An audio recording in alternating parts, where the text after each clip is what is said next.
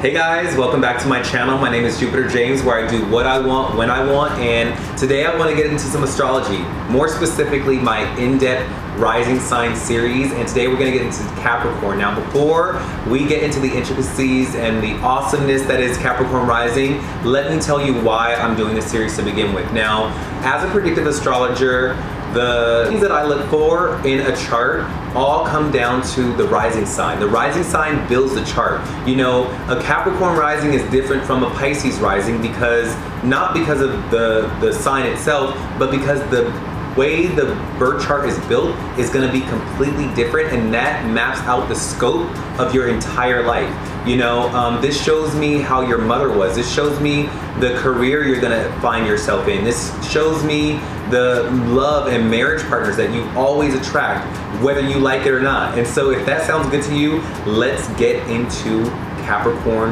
rising. So with Capricorn rising, you are going to be ruled by the taskmaster Saturn. You are going to be ruled by the very goal-oriented, very, you know, taskmaster driven Saturn. You are going to be someone that is very, very, very goal-oriented, and you know, Saturn puts you through the ringer and is teaching you a lot in this life about success and grounding and maintaining and building and ascension within your career and who you are as far as building your legacy in this life. You know, I've never seen an unsuccessful Capricorn rising. I've never seen a Capricorn rising who was down and out and didn't have a goal or didn't have ambitions. That's just not the way the universe works. And so for me, I always see that, like, you being built by Saturn, you're going to be someone that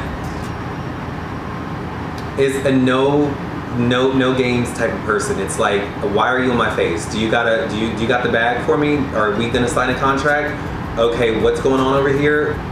Gotta go then, see ya. Like, or just get out of my face, like, because you've got bigger and better things to do. And so people could see you as someone who's very unemotional or very money hungry or just very successful. You're gonna show up in themes of that, where you are just you're by the book. You look like, this is the CEO placement. This is the Donald Trumps of the world. This is the 1% placement of the world, of the zodiac. And so you are always going to find yourself in high positions.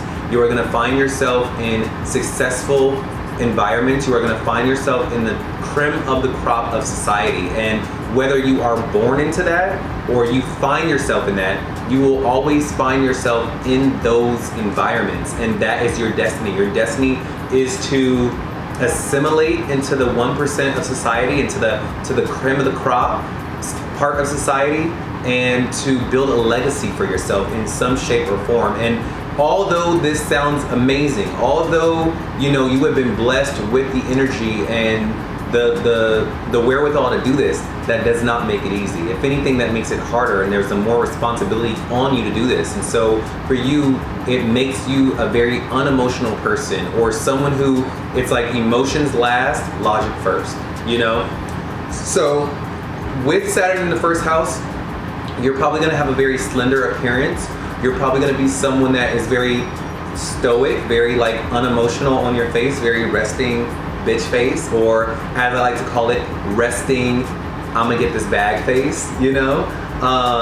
And yeah, so with Aquarius in the second house, you are gonna be somebody that you value bringing something to the table to humanity. You don't believe that, you know, I'm just here to be here. It's like, no, I'm here to bring something to people that will change them for the better. And it's like, you know, a solution. You have a product, a thing, an advice, something that you give that to humanity that makes you a lot of money, and that is going to be in your money house of the second house of your values, and how you cultivate money is going to be you bringing something to the table to humanity, to the world.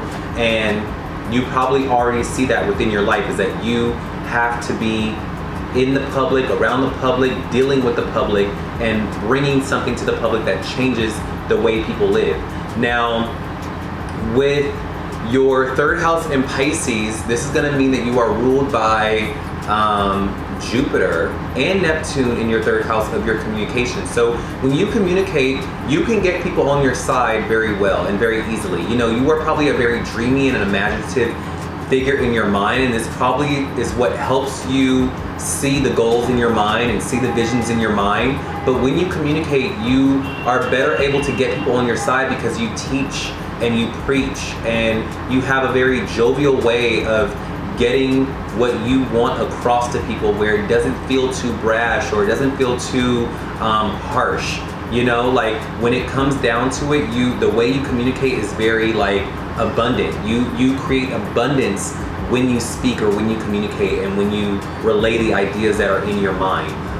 So with 4th house Aries, this is going to mean that you have Aries in the 4th house of your mother and your childhood. And so growing up, you probably had a mother that taught you independence, or you probably are someone that has power struggles with your mother or power struggles within your home in general. Like there was probably a lot of competition or unspoken competition within your family dynamic in some shape or form growing up. And this could be for a risk of it, you could be in competition with your mother. Your mom could be in competition with you. You could be someone that had a lot of headbutting or power struggles with your mother, or your mom was a very strong, fiery figure in your household, maybe a single mother you grew up with. And so now in your life, you're like, you know what, I don't want to live how my mom lived, and I want a better life for myself, and so I'm gonna double it back, and I'm gonna build something for myself so that I never end up in that situation, or I'm gonna show my mom that I can be the best. You know, it's things like that. So with 5th house Taurus, this is gonna mean that Venus is in your 5th house. And so you are graced with, when you go out and when you are in public and when you're having fun, you have a very graceful way about you, and you also find very ease and comfort and beauty when you go out. Again, with you being a Capricorn rising, when you go out as a Capricorn rising, you're only gonna have the best. You're gonna be the best. You're gonna be at that table with the bottles. You're gonna know the people that's got the reserved seating in the back room. And that is energy of Venus. 5th house is fun and activities and your social activities when you're out dating or out with your friends. And so you being graced with Venus in this, yeah, and with Taurus, oh yeah, that's money. That's money, honey. Like you are blessed in that area. So do you see how everything reads like a book, kind of like with Capricorn being in your 1st house? Remember, I already said you're gonna show up in the world as somebody that is in the upper echelon of the world. And so with 5th house, the house of your fun, when you go out, when you're having dinner, when you're with your friends, Venus is here with Taurus. So that's money, honey. Like you're graced. Like you have been blessed, kissed with the upper echelon. Like whatever you do is always going to be easy, because money equals ease, equals comfort, equals luxury, and that is what it always is when you go out.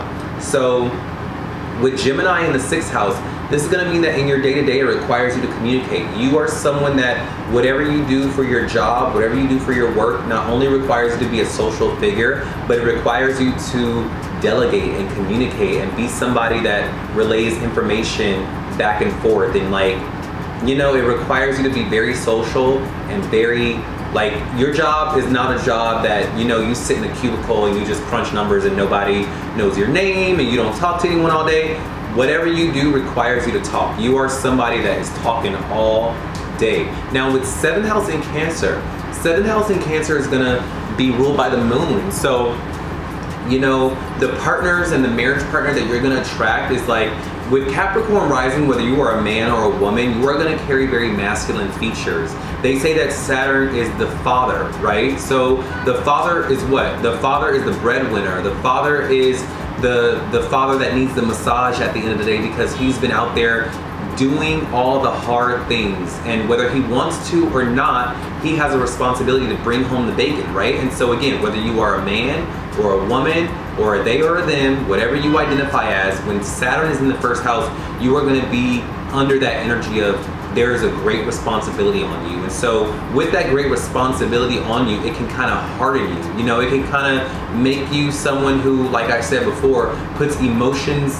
last, because you got to pay that bill, you got to do that rent, so you got to cry. You ain't got time to cry, you know? And so I'm saying this because the counteractive balance and the partners that you attract the mother of the zodiac. You attract the moon, and someone who can come in and say, hey babe, how are you feeling? I know you've had a hard day, and I know you brought home all the money, and you know, I don't really care about the money, but how are you? How are you doing? And they want to know, you know, they want to tend to your wounds, and they want to hug you and hold you tight and give you a shoulder to cry on and a shoulder to rest on. And even though you'll be reluctant to show that, you will appreciate that. And those are the types of marriages that you will find yourself in, and the type of energies that you will find yourself in. So even though you have Cancer on the 7th house and you may not attract a Cancer, I'm not saying you got to go out there and find a Cancer sign, but this person could be a Leo,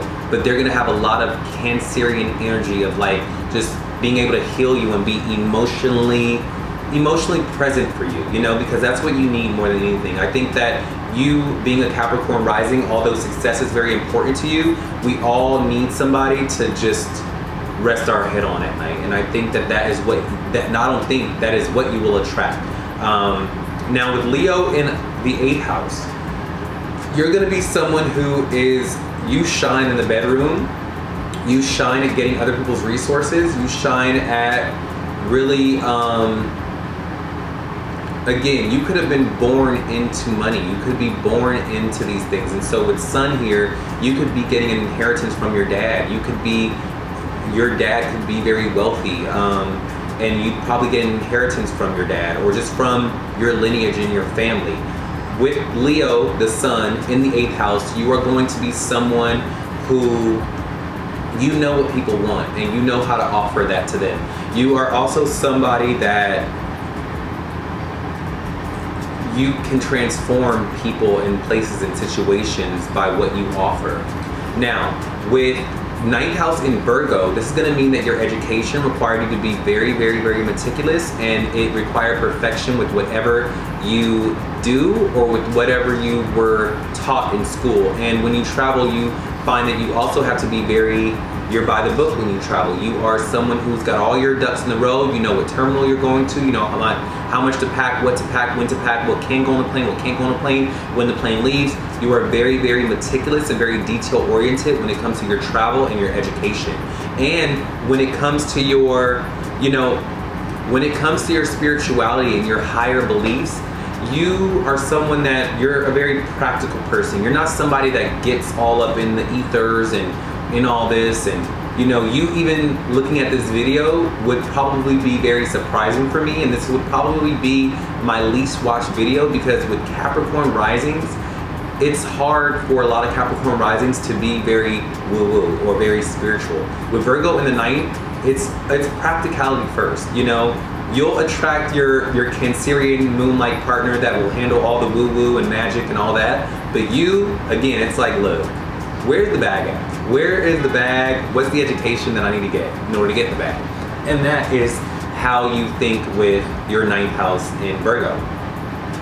With Libra in the 10th house, this is going to require you to be very diplomatic within your career. You're going to need to be somebody that, you know, at the end of the day, you get the last say on what is the outcome and what is right and what's wrong within your career. It's going to require grace within your career, and for you to, I don't know if I said it already, but it's going to require you to be very, very diplomatic.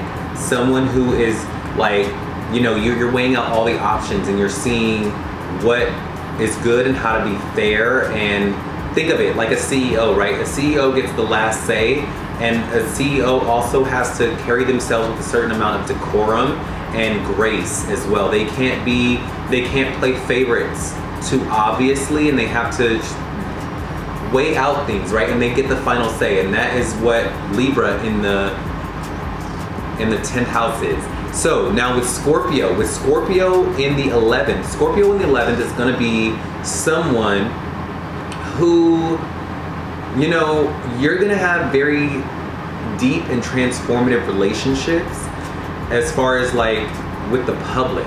You know, you are going to be, again, somebody that brings something to the table to humanity that transforms, and you're going to be transformed by the public as well through what you offer, ironically enough. And you are going to be an intense figure within the public. You are going to be somebody that has a presence and an intensity about them. And that could be because you're so successful. You know, you have power and influence. And wherever you go, you shift the room, you shift the atmosphere. Yeah, so now with 12th house in Sagittarius, this is gonna mean that for you, you are someone that is very abundant when it comes to foreign travels and foreign lands. You'll probably be very successful if you move away from home. Now, these things will change depending on where the house lords are. And if you would love to know more about that, hit my links below or email me for a birth chart natal reading, and I would be happy to show you what those are, because everything changes once the planets, your unique planets, hits a birth chart. I'm giving you a general overview of what these things could play out as, but once the planets hit, it's all different, you know, and I would love to show you and relay those messages should you have any questions, what your natal chart is doing and what your purpose is here on the planet and what you could be doing and how you can live up to the best of your potential. So if that sounds good to you, hit my links below, email me for a birth chart reading, and I will see y'all on the next video, all right? Bye.